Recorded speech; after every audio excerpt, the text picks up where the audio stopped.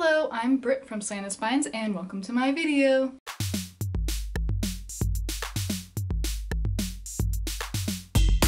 Last night I read this amazing children's graphic novel and I was just so excited about it that I wanted to film a little book review discussing it, just to tell you about it and to share it with the world because it was so sweet and a 5-star children's graphic novel for me.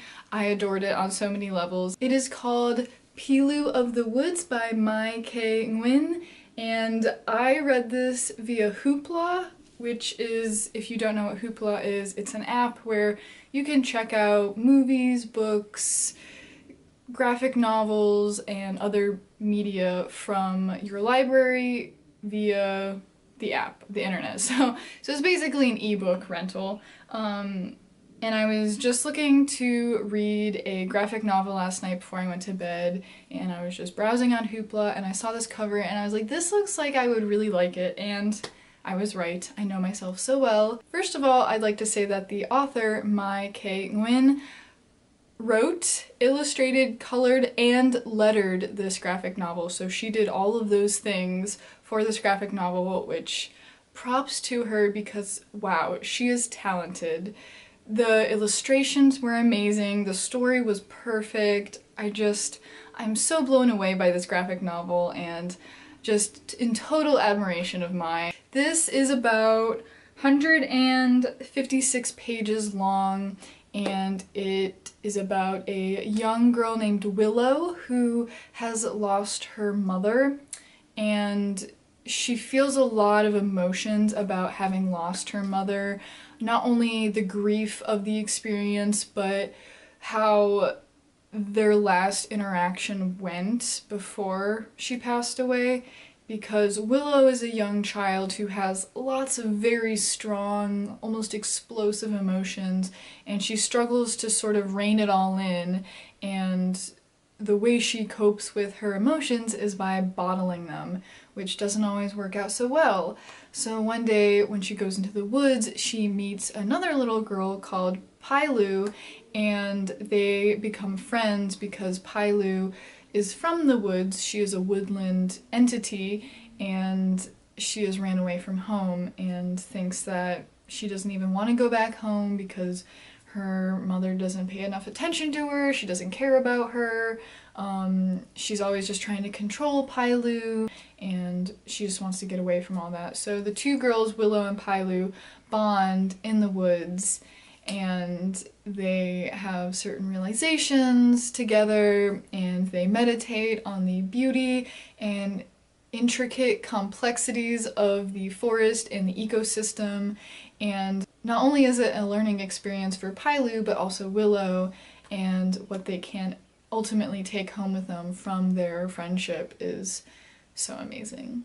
So it's such a wholesome story. Though I am an adult and in theory I already knew the major emotional themes of the book, it was just such an amazing reminder and a really great allegory of how to view our emotions and our both bad and good feelings that we have inside us that intermingle and try to influence our behavior and our speech, and it was really well done. I definitely want to spend a little bit of time praising the illustrations because, like I said, Mai did all of this herself. She did have an editor for the graphic novel as a whole, but the creation of it all was her, and I think that's so impressive. I love her style so much. It has so much movement and texture in it. I love the color scheme of her illustrations.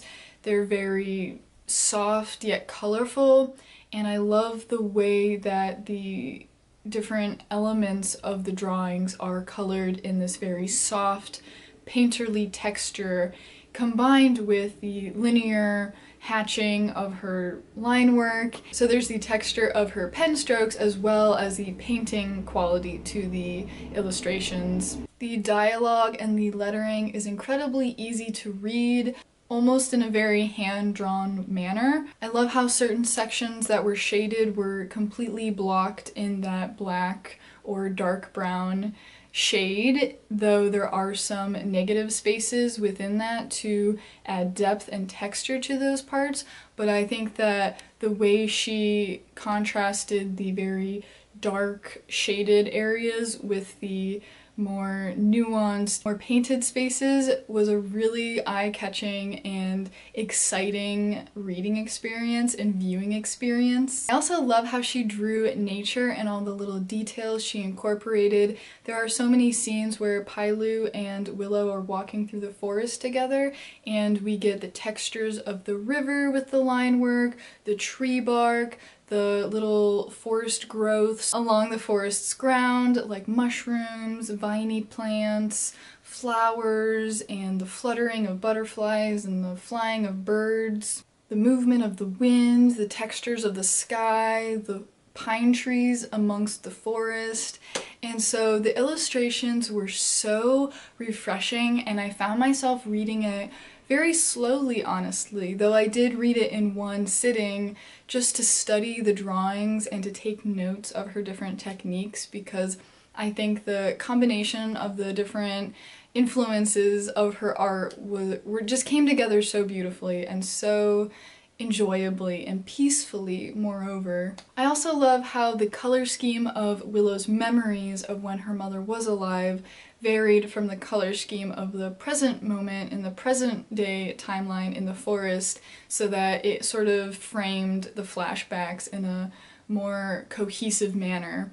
And it was just sweet. It was just so lovely and amazing. I'm wearing this dress today for this book review because it takes inspiration from the tone of the graphic novel.